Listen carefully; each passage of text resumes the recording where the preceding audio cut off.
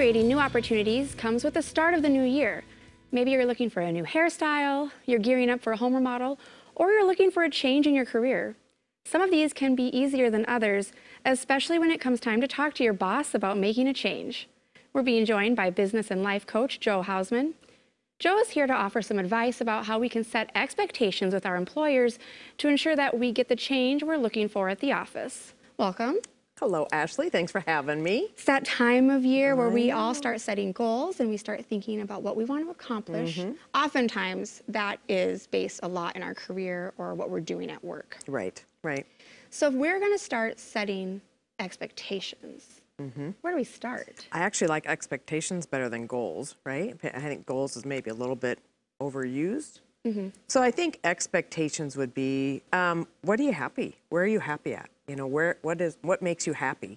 And then really just kind of go from there. So what do you want to accomplish with your life? And of course, when we say life, that means so much. Means a lot. But then you have to break it down, And how important is it that we start with what we can do ourselves? I think when we say, I want to set expectations with my boss, I'm thinking of the things I don't like to start with. This is what I want to change, but is that the place to start? No, I think the thing to start is, talk with your boss first. Of course, it depends on how big a business you're in or office you're in, but talk with your boss first and ask him or her, what is it that you want to see more of me with? But then also start thinking of what you can do to make it better at the workplace. So when we say how to set expectations, we're starting with myself. Yeah.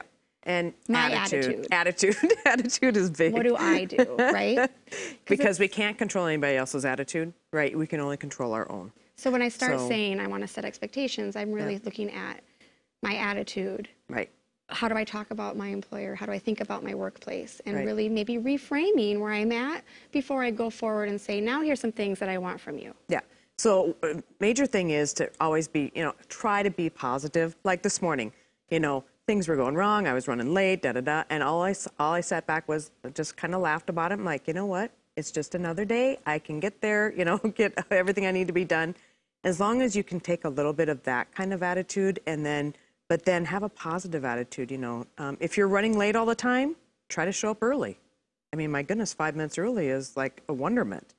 Or if you have a bunch of emails you have to get to, maybe wait till the middle of the day, or maybe get them, do something different to kind of offset that routine that you always do.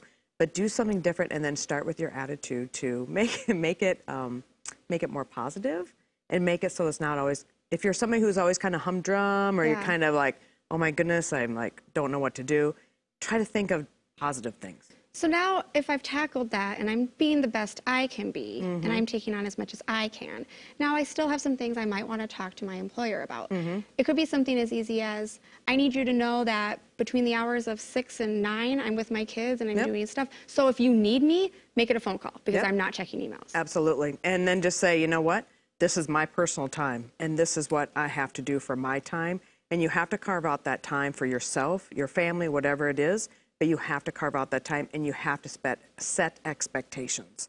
And when my clients are like, no, I've got to work. No, you don't. You're actually going to be more productive if you do. Studies have shown that if you do set out that, family time or your time, me time, a lot of experts will say get up earlier in the morning, which is easier for some people than others, or stay up later and read or do something that's going to fill your mind with positive things. Right.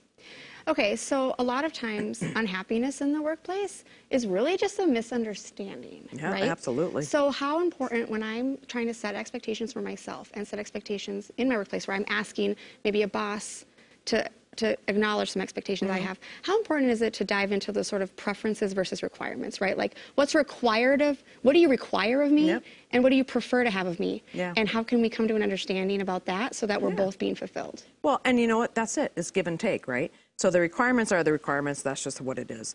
Preferences are, though, maybe that boss and you don't have a good relationship. What can you do to make it better? What can you do to help him or her understand you better?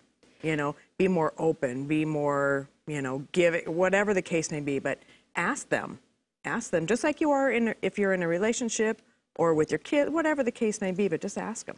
Perhaps I'm consistently kind of getting feedback that I'm not getting information to respond at an email at a certain time. Maybe that's a conversation I could have where I say, when and how do you need it from me? Because Absolutely. I don't work well doing emails first, and I'm wondering if could we reframe that expectation so that you need them by noon, and then I can guarantee that I can meet that. Which things do you need earlier, right? And or like have, kind of having have that. those goals, right? I mean, have those goals set out, because I might not know what you need and you might not know what I need, but yet I think you know what I need.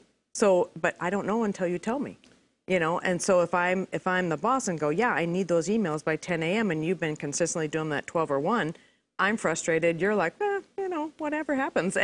But then you're like, oh, well, I know that this person needs those. So those clear expectations are so good and so viable. And that goes along with work, personal, anything. Oftentimes, not always, but oftentimes the person who is your boss in the situation is there for a reason. They've been doing it longer. They've, you know, they've earned that spot. Or how important is it to say, hey, I know that this is an expectation that I'm not meeting, or I'm struggling to meet my own expectation or goal of myself. Help me understand a way that you've been successful in the past that maybe I'm not doing. Yeah, absolutely. And so just tell them, you know, I need to know what I can do to make this better. And ask them. That is actually really cool, because if you ask them their experience, everybody likes to talk about themselves, right? I mean, that's just kind of how we all are ingrained. So if you ask them how they did it, they're going to probably give you that idea, and then you can go and do it as well. Or put your own personality into it, and then do it, you know, the way you do it. I mean, setting expectations can sound like it has a negative connotation. Like I set expectations with my kids. I expect you to get your homework done, right? But setting expectations, to your point at the beginning, is also a new way of framing your goals. Right. And it's maybe my expectations of myself. So that's a conversation to have too, where I say to my boss, I'm setting some expectations of myself, and I'm wondering what advice you have for me to meet them, or what ways maybe we can alter our working environment to help me meet those expectations. And then, absolutely, and then say, okay, so in a week, what can I do within this week? What can I do? What can I do today? What can I do this morning? You know, whatever the case may be, just tell them you want this expectation and you want to solve that for them, but you also want to solve it for yourself. And when you kind of step out that comfort zone and do something different and maybe better for yourself, you're going to feel a lot more confident and more persistent in what you can do. All right, well, I expect to get a lot done this afternoon thanks to your advice, Yeah, Joe. Thank you so much. Absolutely. Thanks, Ashley.